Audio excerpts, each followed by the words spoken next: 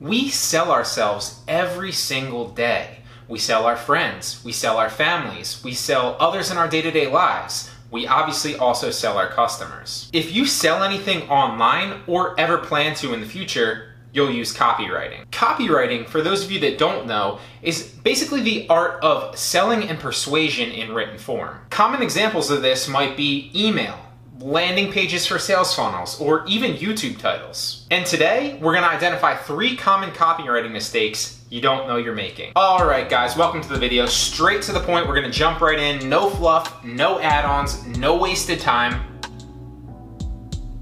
Just wasted about 5 seconds of your time right there. Gotta have a little bit of fun, spice it up and keep things interesting.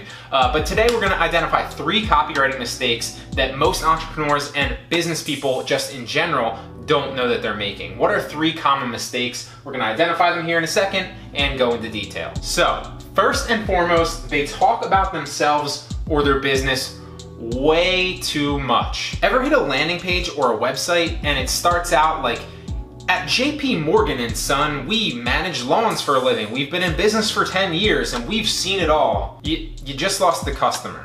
The sad reality is the customer doesn't care about you and they don't care about your business. What does the customer care about?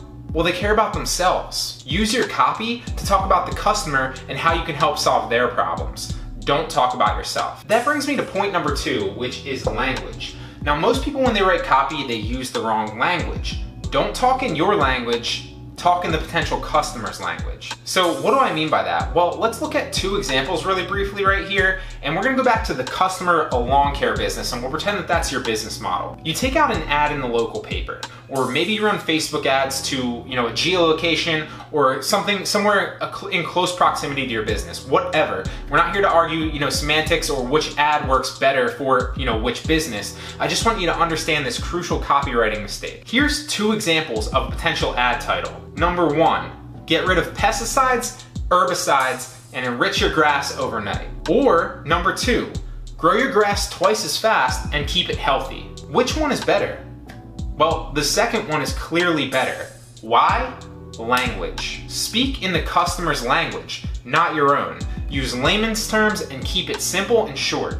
Now, you might think that a lot of things that you're talking about and referring to, like pesticides or herbicides, are common uses or common language or common sense essentially. But you have to remember that you might be the expert in that field and your potential customer might not see it that way. Okay, here's one more example that you might understand a little bit better.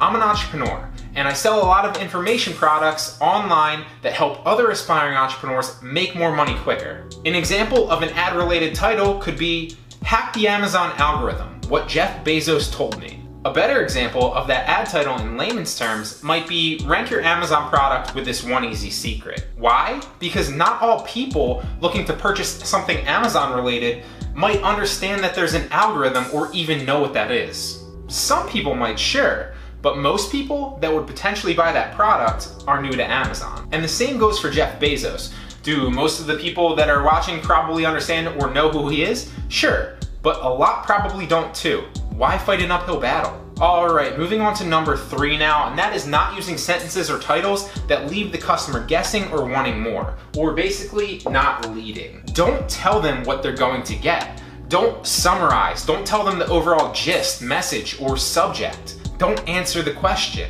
Instead, use a few simple words to pique their interest. You definitely want the title to be relevant, but you also want it to leave out the answer to the potential leading question. So going back to that last example, for instance, rank your Amazon product easiest with that one secret, that's going to make the customer think, okay, clearly this is about ranking Amazon products, but what's that one secret? What's the answer that I don't know? And there you have it, guys, 3 common copywriting mistakes you don't know you're making.